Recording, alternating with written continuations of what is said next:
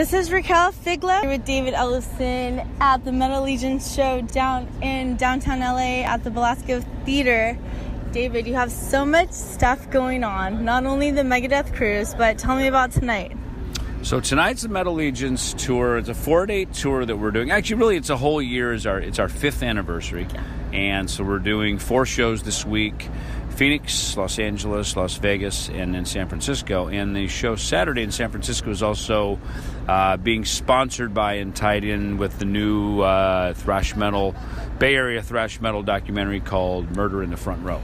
That's been around for a while. Right. It's from the book, basically, which, of course, all comes from the Exodus song, Bonded by Blood. Yeah. Murder in the Front Row.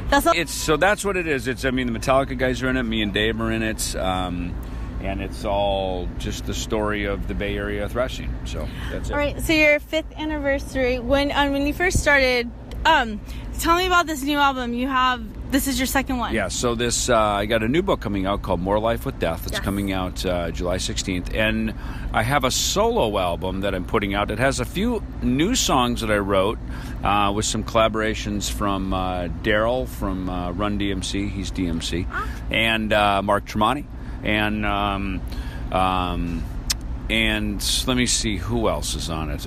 You caught me off guard here. So, but I tell you what it is. I also have some demos from my band F5 that I had from back in the earlier 2000s. Some great demos that I've always wanted to put out. So this is the perfect time to do it, as well as some songs that I wrote back in the early 90s, 1993, when I wrote a bunch of stuff. I have like David Glenn Isley from House of Lords sang on some stuff. John Bush sang on one of the tracks. What about Attitutes and Attitudes? Oh, yes, me and Frankie. Our album just came out. Get It Out. We put that out in January, and we went to Europe. Slash was kind enough to take us over there to launch our band and our new album over there in Europe. So we did that. Then we just did a big tour across the Midwest. A bunch of radio and a bunch of stuff that we did there. And so now I'm kind of busy doing this now. Frank's getting into Anthrax World writing, but now that Altitudes and Attitude is up and running, now it's up, so we can go visit anytime we want now. So now after death, what's the next book title called, and when's it going to come out? It'll be My Life After Death when I retire. Wait, isn't it in the works? Because the book now, it's called More Life with Death. Yes. And what will that comprised of? What will that have? It has the stuff. It's a story of how Combat Records and EMP Label Group came together. Ellefson Coffee ties back because of Combat, ties way back into the earliest days of Megadeth because of the Combat tie-in, and some great collaborations from a lot of friends of mine. Greg Handebit, who was my childhood friend who moved to LA, was a founding member of Megadeth.